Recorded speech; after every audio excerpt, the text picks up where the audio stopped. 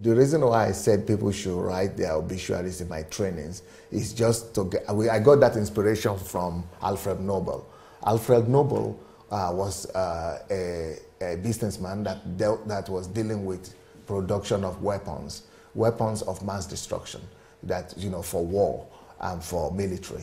So when he died, before he died, somebody, his brother died. And when his brother died, somebody mistakenly thought that it was Alfred that died. So they put out an obituary about him, and in that obituary they put his biography and said this man that is producing weapons of destruction to kill people and making his money on blood has finally died. Thank God that now the world will become a better place because he died.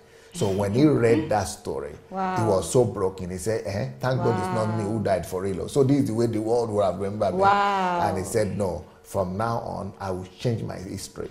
And he began to change his direction, began to use his money to, you know, do invention, discovery, something that will better humanity. And that's why all his wealth, he gave them to his foundation, Nobel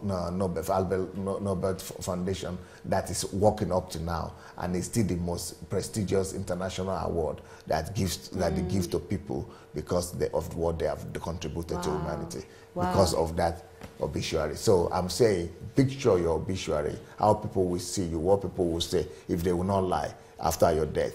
Let's see what those, if it's not the thing you have liked, change it now before it's too late.